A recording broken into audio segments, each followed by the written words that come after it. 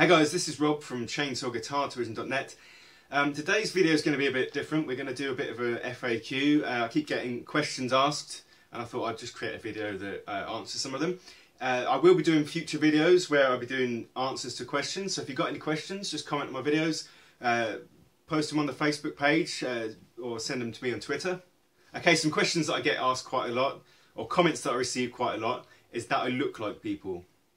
Mostly, people say I look like Simon Pegg. I didn't know Simon Pegg played guitar. And how long has he had a goatee and long hair? You look like Simon Pegg, just with longer hair.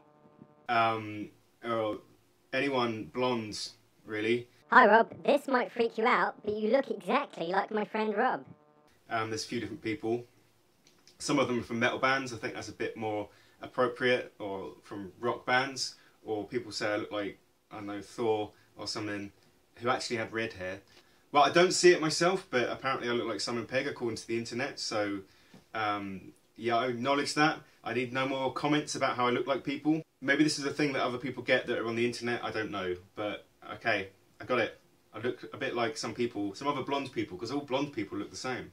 Does anybody know what guitar brand or model this guy in the video is playing? This is my guitar that I like to use because it's got a whammy bar and a locking nut. It's actually by a company called Maverick, which don't actually exist anymore. This model is the F1. If you can get hold of one, that's basically what I'm using. The only thing I've modified in it, well, I say the only thing, there's quite a few things. I've put Zakk Wylde active pickups in, that's the Zakk Wylde set. And I've modified the bridge because I kept putting the strings in the bridge and they'd come out when I was using the whammy bar. So I've modified it so that the strings actually, like the ball end of the string is actually attached, I don't know if you can see that there, the ball end of the string is actually attached to the bridge through the hole. That's basically the modification. Oh yeah, and I have changed the actual whammy bar that goes in there. I took it off another guitar because I preferred it. Apart from that, I've taken the tone control out and put a battery in. That's for the active pickups. There wasn't really much space. I did have it attached to the back. You might be able to see there's a small hole there where the wires used to come out. But that didn't work because obviously that's against you whilst you're playing. So it's a bit DIY, this one. The original pickups were fine. I just wanted a bit more, I wanted some active pickups really. And I use them. I like to use this one for recording because of the activeness of the pickups. So there it is, Maverick F1 with active EMG pickups. Okay, next, I keep getting comments on my video about increasing guitar speed. I did this one quite a while ago. Speed is overrated. What I'd really like to see you do is difficult chord voicings that move melodically. Because I don't care about it? One note filled with passion is so much more listenable than the running up and down the scale shown here. Most people who are negative towards fast playing can't play fast. There can be huge emotion in speed, especially when using slower licks and accentuating them with speedy ones. It can show much emotion if done correctly. Speed is not everything, but why not use it in our arsenal? Personally, I think it's badass. So sick of hearing losers saying that playing fast isn't as important as playing well. People who can play fast already know the value of being able to play slow, but people who only play slow don't seem to understand being able to play fast allows a musician to include a wider variety of expression in his music. People who criticise those who play fast so in order to make themselves feel better about not being able to play fast themselves, with some few exceptions. Yes, I understand that speed isn't everything. In fact, there's an article I've written for another website, I'll write the link in the description, where I just do a one-note solo. So yes, I understand that millions of notes and lots of speed isn't always the way. What that video was about though, that was more about how to get fast. It's not saying you must do this. It's like if I created a video on how to do sweep picking or how to play country style licks, it doesn't mean you have to use those in your own playing. So yes, I understand that speed isn't everything. It's musicality, I think, is the overriding thing. And you can check out that article that I wrote where I kind of prove that I like to use one note sometimes. I've always felt most comfortable holding the pick with 3 fingers. Thumb, index and middle. But I always see guitarists holding with 2. Am I doing it wrong? The only other guitarist I've seen so with 3 fingers is Eddie Van Halen. There are a few different factors that come into holding the pick. You may or may not disagree with all of them, but I feel I have my reasons why I use these different ways. Essentially, this is my pick as an example.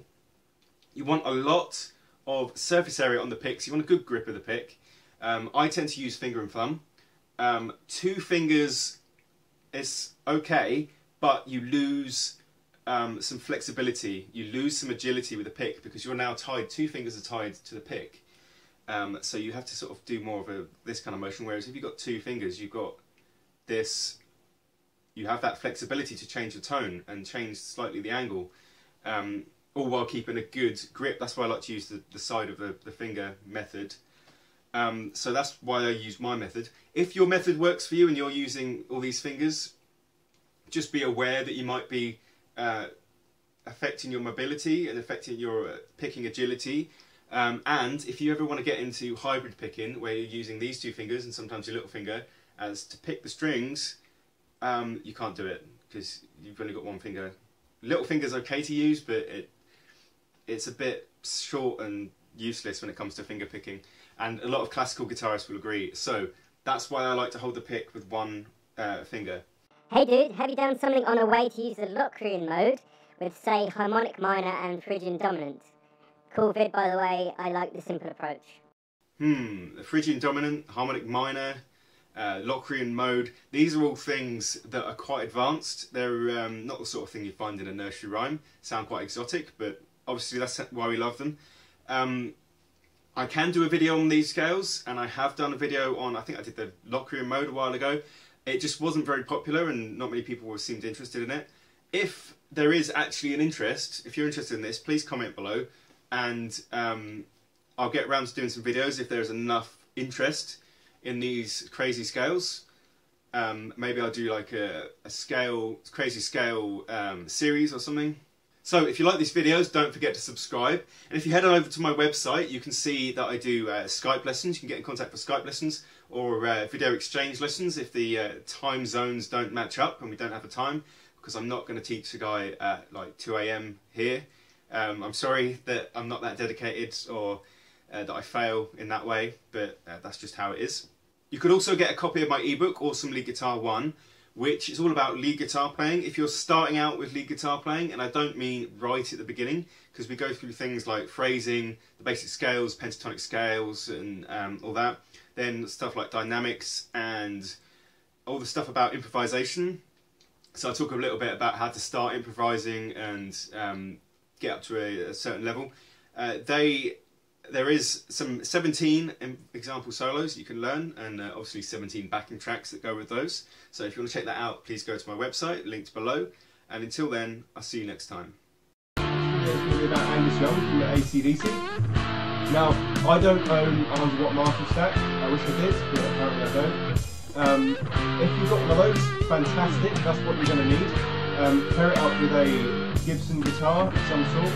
Ideally SG, but you can also use an S4 to get this kind of tone.